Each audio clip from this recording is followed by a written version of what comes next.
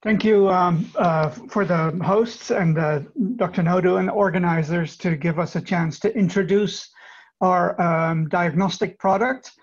I am with a company called Hemex in the United States, and we have developed this sickle cell test device called Gazelle, which we are now introducing in Nigeria.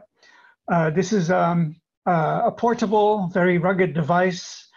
There's no cold chain involved. It's battery operated, so it'll run off of any phone charger really, or solar or a car. So it's really designed to go into the field. But it has full connectivity, Wi-Fi and Bluetooth, and it'll keep a record of all the tests that are being run. Hang on. So the key features of our platform is a 10-minute test from finger stick or heel stick or ear stick to result. The device uses proven good old lab electrophoresis technology. It's just that it's miniaturized and automated into this rugged instrument. And the result is quantitative.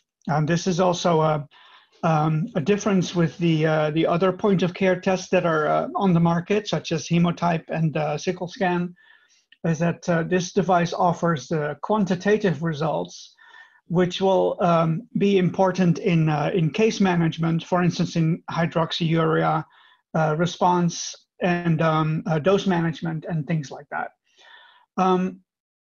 The cartridges that go with the device will cost about $2 per test. At the moment, our intended use is 6 weeks and after, and we are still improving the device to include newborn screening later this year. That has already been shown to work well. We just have to get it into the production instrument. We are also hoping to introduce a concurrent anemia result. So the device will not only give you quantitative hemoglobin types, but also a total anemia, a total hemoglobin count. We just had our first publication of several clinical studies. One of them was done in Abuja with Dr. Stephen Obaro's lab, showing very good concurrence with lab electrophoresis methods. Also, an important feature of our machine is that it records the patient results, but it will also give you a patient report if you have a printer at hand in the test location.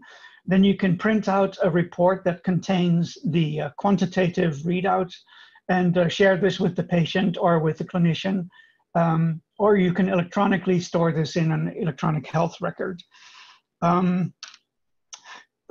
We are currently working with Dr. Nodu and Dr. Okpala to get this instrument out to the field in Nigeria.